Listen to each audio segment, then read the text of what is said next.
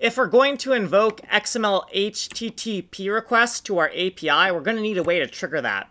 We'll do it through the keymaster, which is responsible for keyboard input. This is our down handler, right now just logging the down event, the up handler, logging the up event, the initializer, which sets up both the up and down handlers, which is called from the client-side initializer code right here. Lastly, we have some deltas here for disallowed variables. The key event should be EVT key, generally event, specifically a keyboard event. This is wrong because it should be function, subsystem, and then the function name. So this is for initializing the keymaster. Lastly, you are on the faster tutorials here. The slower ones are here.